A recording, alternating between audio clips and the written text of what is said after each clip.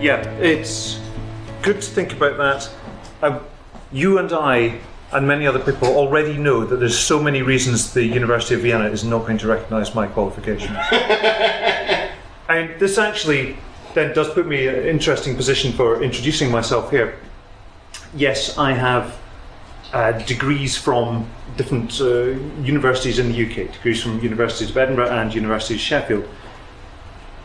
They have the word archaeology in them. I got my PhD from a School of History, Classics and Archaeology. I will sometimes, especially when in nice familiar surroundings like this, call myself an archaeologist, because that's easy shorthand for things that I once did. I did once upon a time dig holes in the ground. But I'm equating digging holes in the ground to archaeology. That is not all that archaeology is.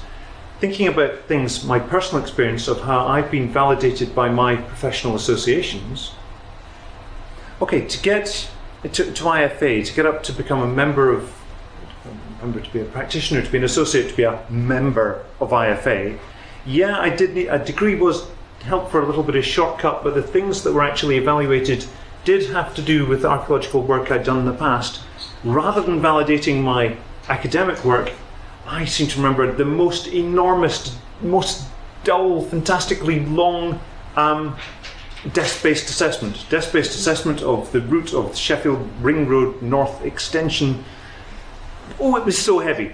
And I think that got brought into validation and weighed and approved and so on. But then, for my other professional association memberships, I'm so delighted that RPA are about to be speaking straight after me. I am wearing my RPA pin to show that I am a registered professional archaeologist. My membership of RPA was based on having a PhD. Okay, so I have masters as well, but it was I presented the table of contents of my PhD, and that was accepted. That PhD, as Ray pointed out, in Austria wouldn't look like an archaeology PhD. There is so little of it that is about human life in the past. It's about how people work in archaeology and a little history of a contemporary history of archaeology in the UK, but it's not actually about life in the past. I think the phrase Iron Age might appear in there once just to describe our site, and pottery, not really. But that said, if I tried to do present that PhD, if I tried to do that in the Department of Sociology, because I'll sometimes call myself a sociologist, they would equally have laughed at this and said, what nonsense is this? This doesn't fit. Bizarrely, I do have one more professional membership that does relate to my work and to my academic work. I am a certified member of the Market Research Society. And that is because, and my route to certified membership of the MRS, which is actually the most useful in terms of getting money in, most useful of my professional memberships. That was about, again, that was because I'd done a PhD, but I did a PhD that was a PhD by research publication, and it was publishing these big market research surveys that I'd done of professional archaeology that showed a methodology for doing that and showed results produced by that methodology. And so it was both academic and work that proved to the Market Research Society that I was a suitable person to join that professional institute. This is a little bit of a digression from what we're really talking about. What do you mean you don't recognise my qualifications? Okay. Now, discovering the archaeologists of the world, we're thinking here, I'm talking about archaeology all around the world.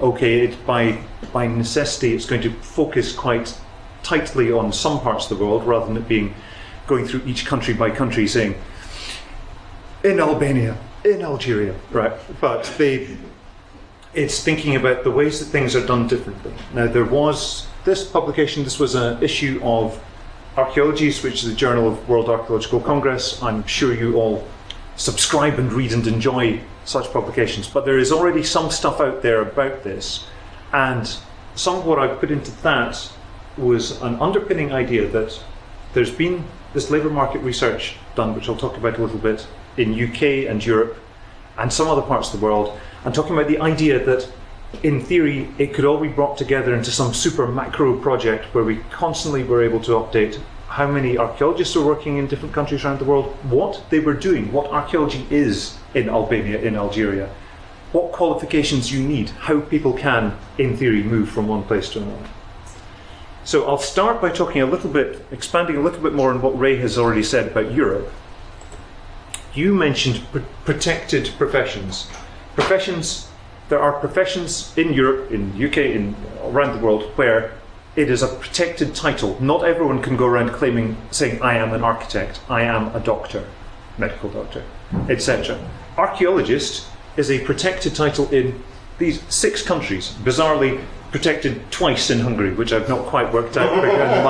My reading Hungarian doesn't help me at all, following links in.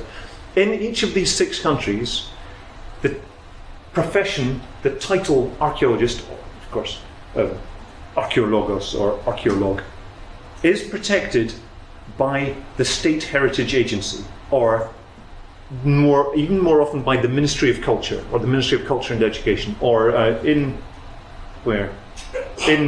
Hungary, actually, by the Prime Minister's office. But it is protected by government. So government wants to protect these things. It is very much from the top. It is not coming from archaeologists. This is different from everything Ray said about getting licenses to lead an excavation. Excavation is not archaeology. Yes, it is. Excavation is not all archaeology. But this is something different from the licensing requirements. So thinking about what the Discovering the Archaeologists of Europe projects have done. 10 years ago, 2006 to 2008, we looked at how many archaeologists are working in this diagonal swathe of countries across Europe. And at that time, we found that there were many more jobs in the countries in the northwest of Europe, but they didn't pay so much as the jobs in the southeast of Europe, because the countries in the northwest of Europe on this map had commercial archaeology. And if you were an archaeologist working in Cyprus, it meant you worked for the state and you were a well-paid and respected civil servant. But there were so very, very few jobs. There were thousands of jobs in Britain, in Ireland. And this was at the time, this was just before the crash. This was at the height of the boom. There were so many jobs and people were moving around Europe so much. At that time, in 2006, 45% of archaeologists in the island of Ireland were not from the island of Ireland. People were moving around, people were coming into Britain as well. We repeated that project with a few more countries 5 years later in a kind of where are we now after the crash. And that produced interesting yet painful information about the number of places where jobs had been lost, like so many of those jobs in Ireland.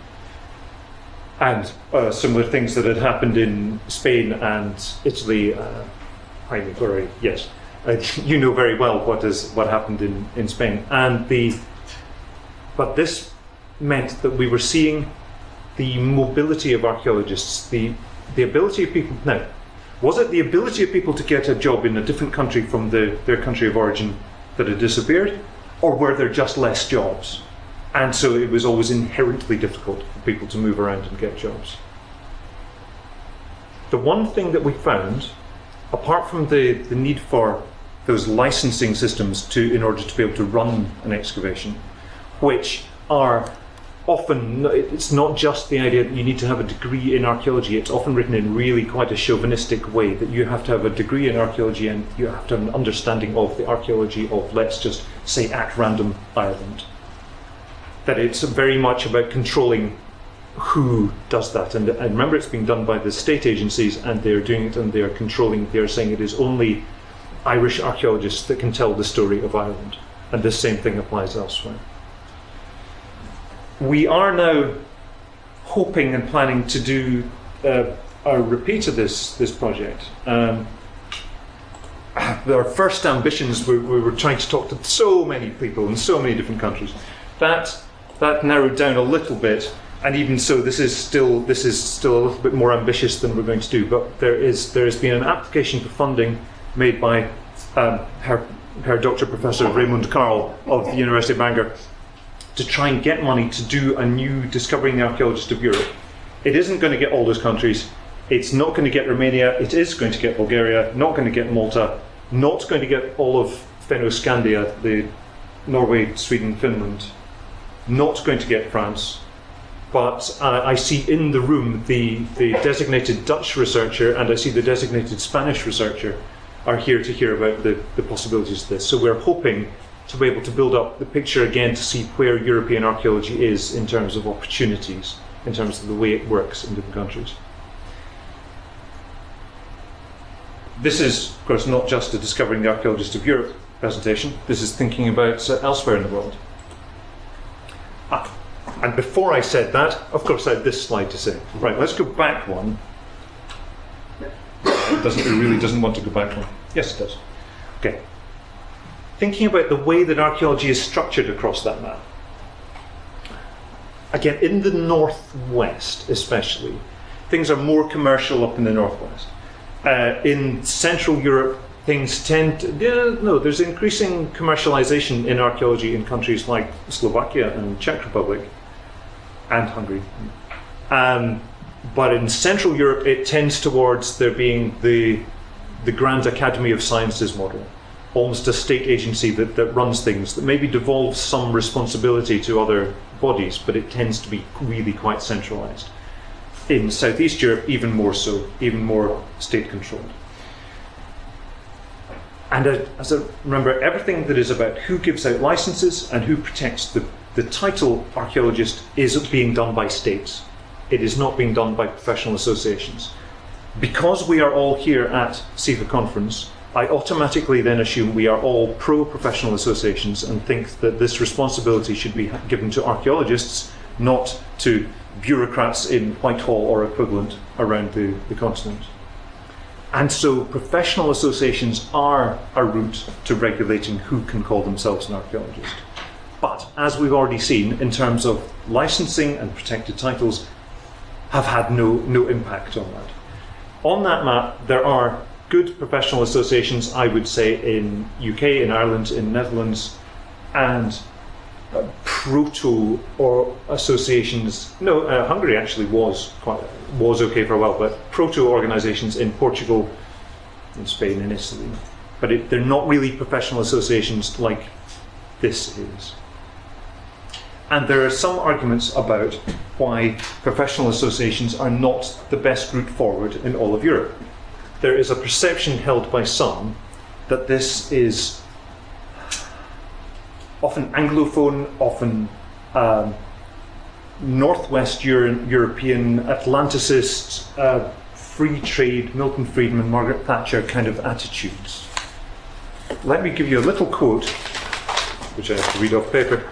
A little quote. This is a quote from a publication published in 2010, edited by Nathan Schlanger and myself, called Archaeology and Crisis, Archaeology and the Economic Crisis.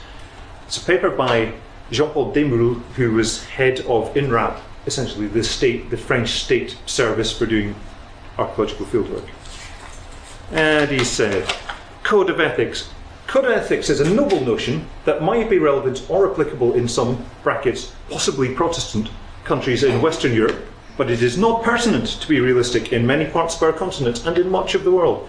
Such a code supposes, in fact, a shared commitment to strong scientific control, which does not seem to be the case, for example, with the first attempts at introducing commercial archaeology in France, Demul 2010.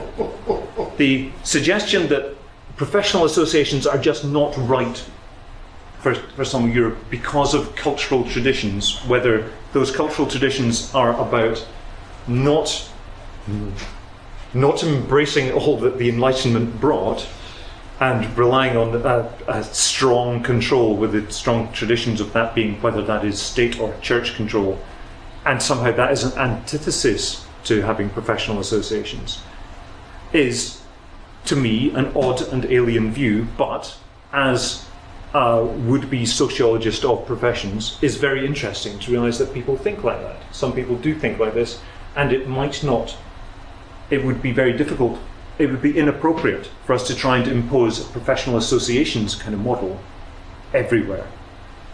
We are not doing this through cultural colonialism. No. Digression aside.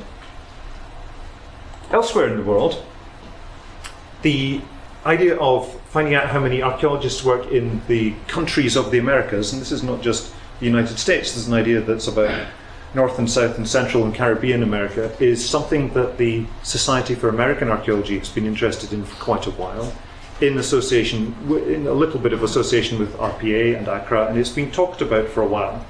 There has been some work done in the past, maybe our colleagues, I'm not going to steal any thunder from our RPA colleagues to think about archaeology in North America.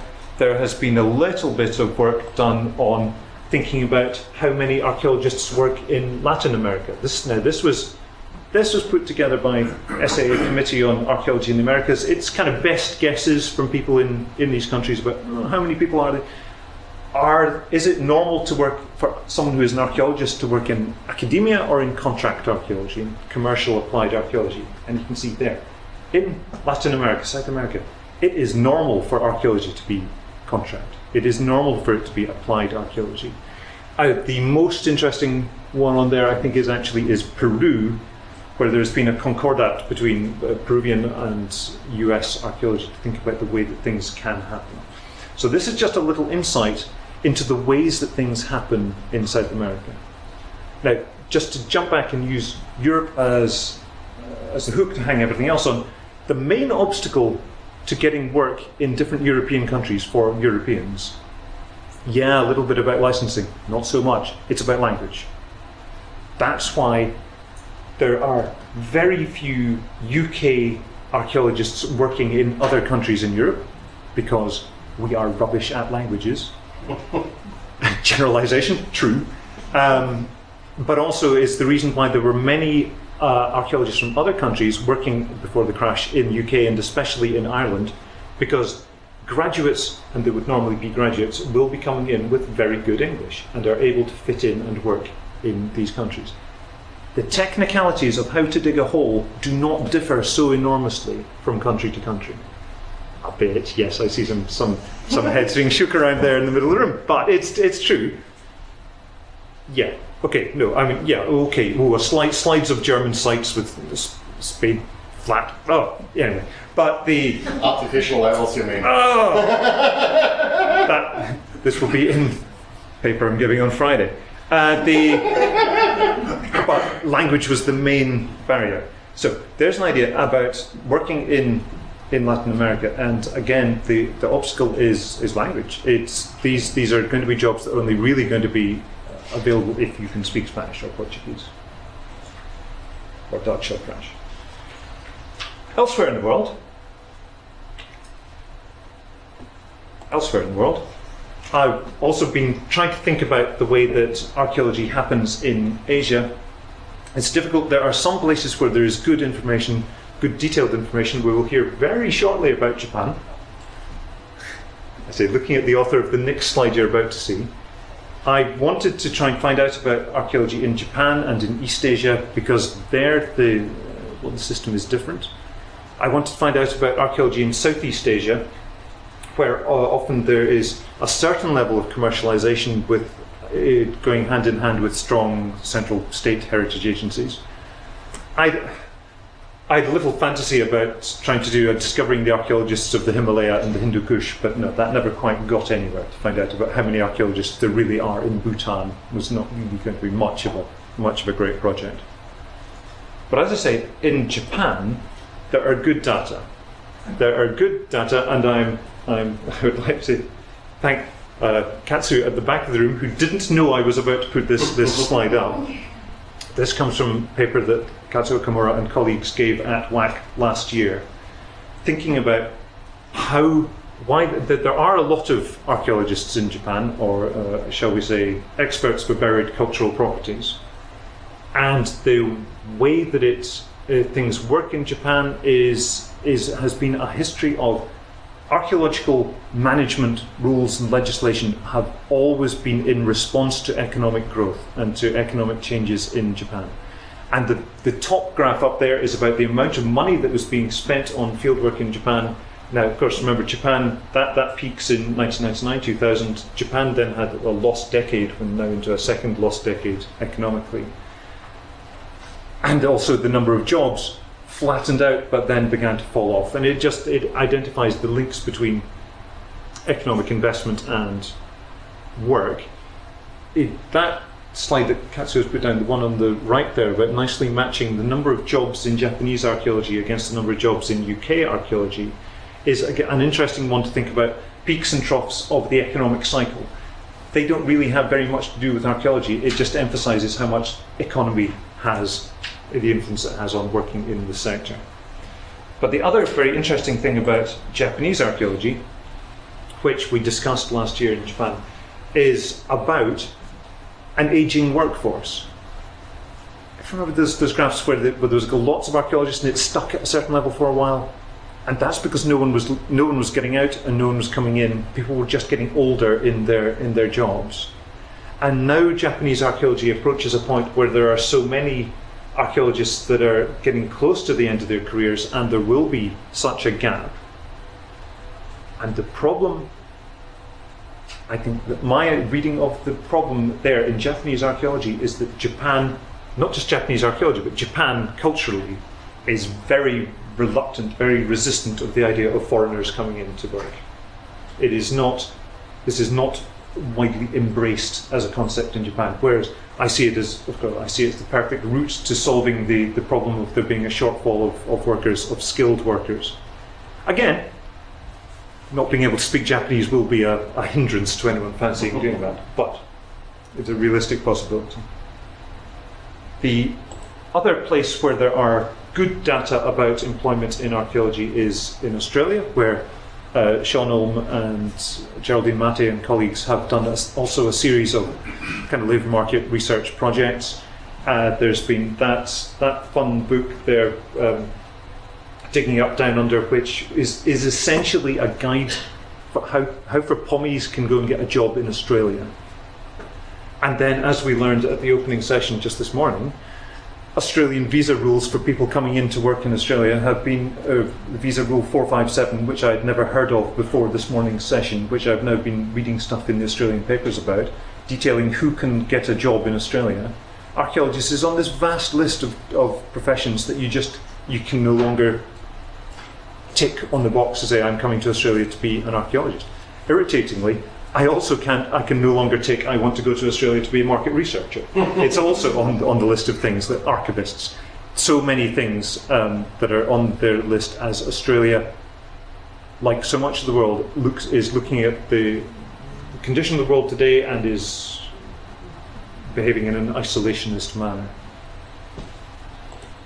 A last little one about Australia, just to show over time, that's good about the proportion of jobs in government has been falling, while the proportion of jobs in commercial, private, applied archaeology has been rising.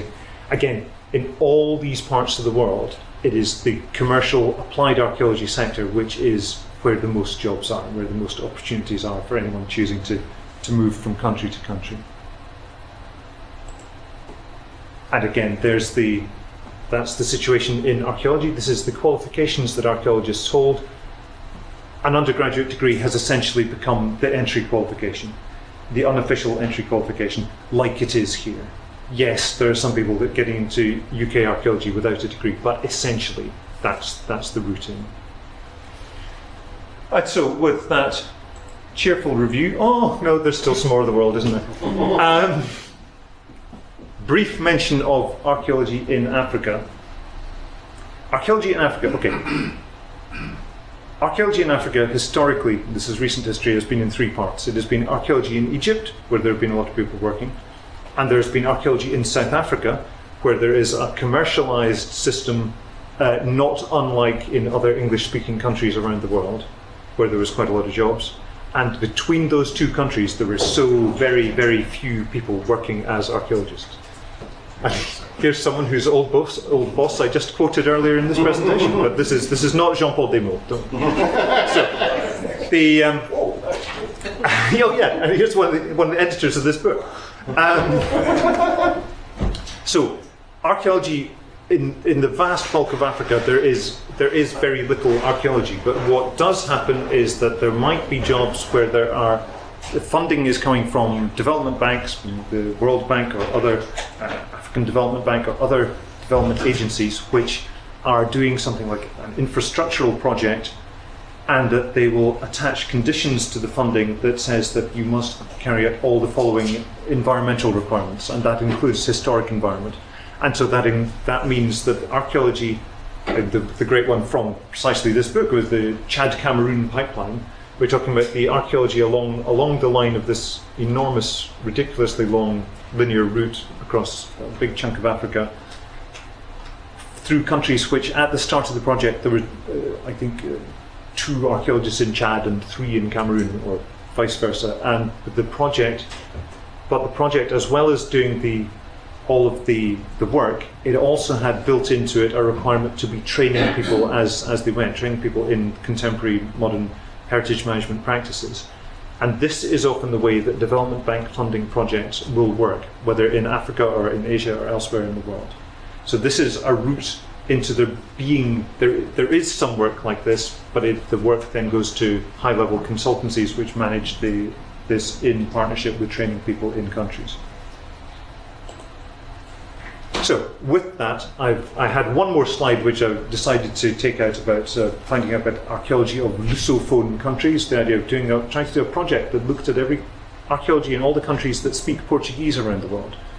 Which is an interesting one, because it would be a nice comparison between how archaeology happens in Portugal and Brazil, and so truly in developed and developing, and in undeveloped, less developed countries, Timor-Leste or Cabo Verde, but which we're actually talking about doing this as a potentially interesting project. The idea that these bits of research could be done, it doesn't have to be done on a geographical basis, it can be done on a shared cultural contacts basis. So, with that, there you go. What do you mean you don't recognise my qualification? It's already been pointed out that no, you don't. Thank you very much.